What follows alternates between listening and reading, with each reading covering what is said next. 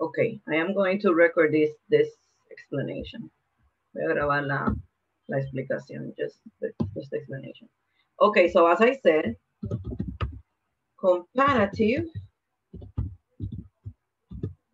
the comparative is used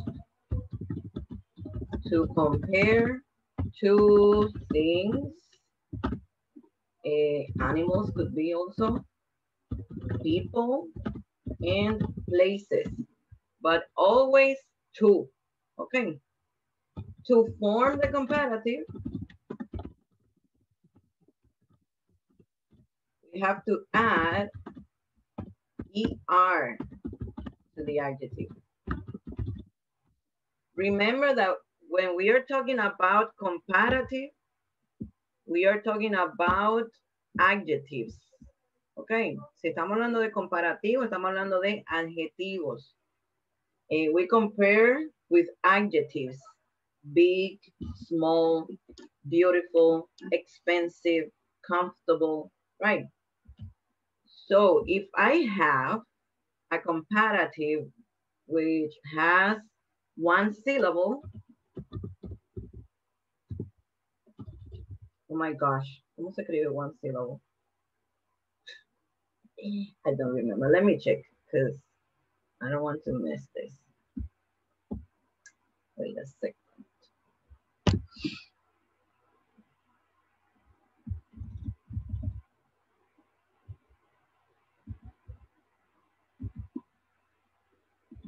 Yep, I was right.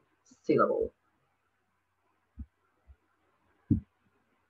So when I have a comparative that has, oh my gosh, one syllable, we have to add ER. For example, we have small, smaller, tall, taller. Tell me another comparative which has only one syllable. Díganme uno que tenga solamente una sílaba. Big. Large. Okay. Give me a second. I don't like.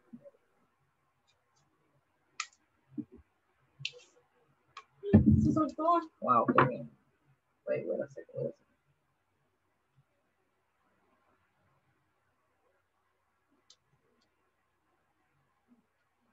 Pues apretando el teclado. Ya me dañaste el video. Perdón, me dañaron el video. Eso es mi hija molestando. Okay, so somebody said big, then we have bigger. And remember, in this case, when we say, when we have an adjective that has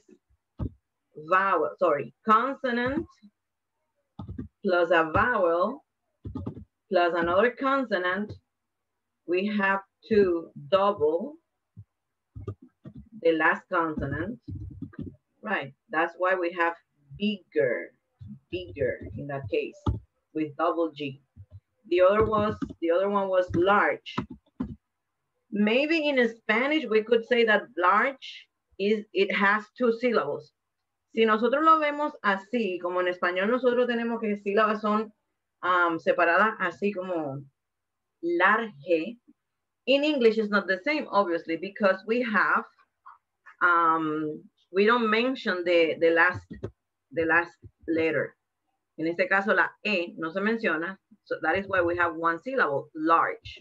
And then in that case, as we have the last, as we have an E, we don't have to add another, only the R.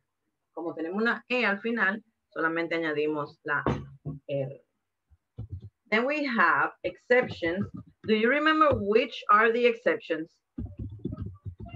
¿Recuerdan cuáles son las excepciones que tenemos ahí de one syllable?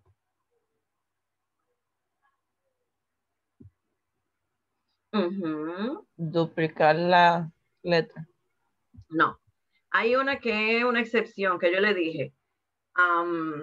Que que tiene más de una sílaba, pero se utiliza como si fuera que se le añade la ER. Okay, I'm gonna give you an example. For example, we have spicy, spicy.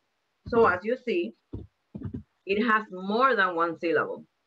In that case, we have to change the Y for I and add ER, spicier, okay? Spicier. When we have the adjective that ends in Y, we follow the same rule, ER. For example, another is happy. Happy has 2 syllables. In that case, we say happier, right? Happier.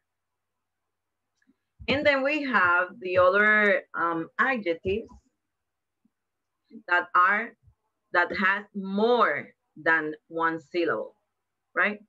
In that case, we have to use more instead of adding ER to the adjective, right? So we have, for example, I'm gonna write more than one syllable. More than one syllable. I'm gonna use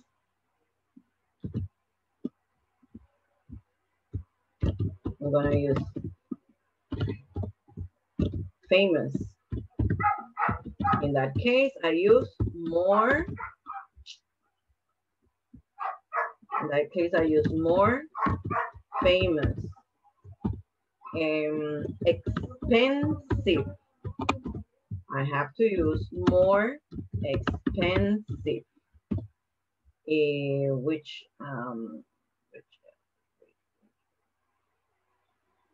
I'm gonna use comfortable. More comfortable. And that's it. Well, in that case, I am using positive sentences. Okay, I could say, I am more famous than you. You are more comfortable in your room than me. But en ese caso estoy diciendo más.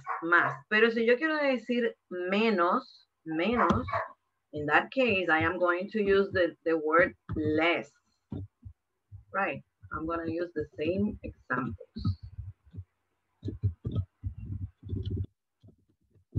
Less, okay, the first sentence is more famous, más famoso, less famous, menos famoso. Okay, more expensive, less expensive, more comfortable, less comfortable. And remember that most of the time, not always, most of the time, we have to use the word than in the sentence. Remember, if we are mentioning the two things in the sentence, we have to use than. Si estamos mencionando los dos objetos, cosa, persona que estamos comparando en la oración, se debe de utilizar than. If not, then is not necessary. Si no estamos mencionando las dos personas, cosas que se están comparando, entonces no es necesario utilizar than. So as an example, I could say, my sister is taller than me. Ahí yo estoy mencionando las dos personas. My sister is the first person and me is the second person. And another example is my sister is taller. En ese caso, no tengo que utilizar than porque no estoy mencionando a la otra persona. Understand? Yeah, understand. Excellent. Another thing that you have to remember about comparative is that we have irregular comparative. Irregular adjectives. In that cases, I'm gonna use these two. Good, better. Recuerden que yo no puedo decir good. Okay, exactly. Bad, worse. Okay, so those are irregular adjectives. Then we're going to review the superlative. I'm gonna use the same examples, okay? Superlatives. Let me copy that. Let me use another color. So we have superlative. And in this case, when we are using superlative, it is for more than two things, animals, people, places. Okay, we are comparing one thing with a group of things. Estamos comparando una cosa con un grupo de cosas. Okay.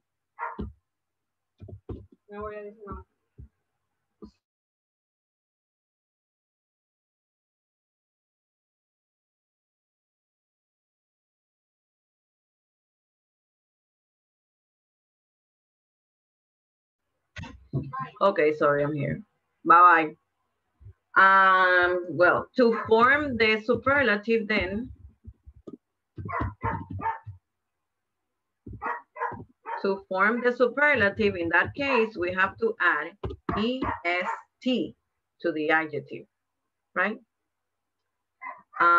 For adjectives that have one syllable, in that case, small, smallest, tall, tallest, big, biggest. Okay, we follow the same rule. Seguimos la misma regla de repetir la última consonante con ese tipo de adjetivos. Large, largest. The exceptions, again, if the adjective has two syllables but ends in Y, again, cambiamos la Y por I latina, añadimos EST. Spicy, spiciest.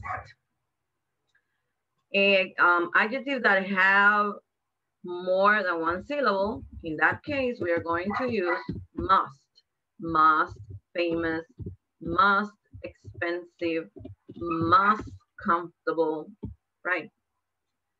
And in that case, in the negative sentences, we are going to use least. Least famous, least expensive, least comfortable. And in this case, we have to use always the article D. Always goes in the sentence.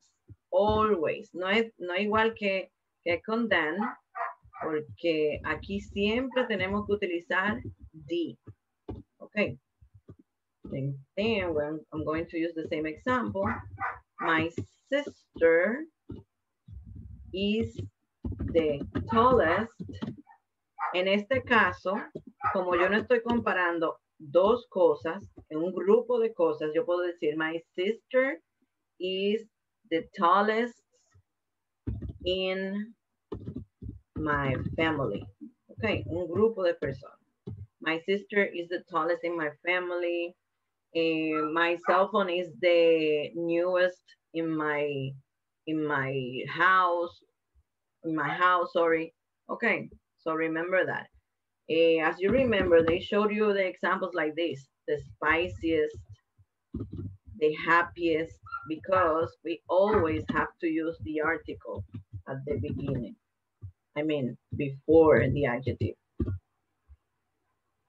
The tallest, the biggest, the largest, the most famous, the most expensive, the most comfortable. And again, we have here the irregular adjectives.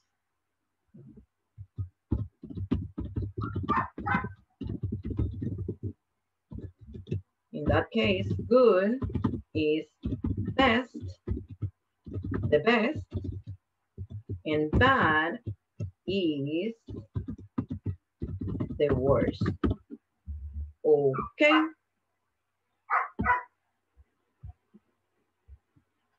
Okay, so tell me, you have a question or something that you want to add?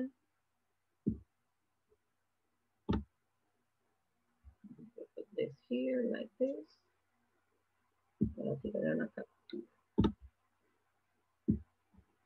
Okay, so everything is clear?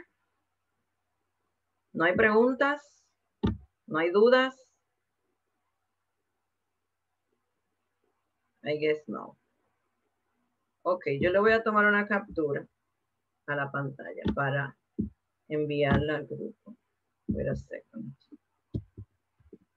So, poner esto aquí y poner esto aquí para que salga bien.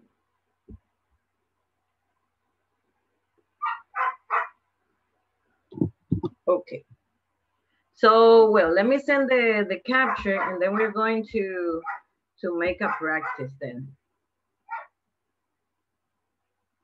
Stop this.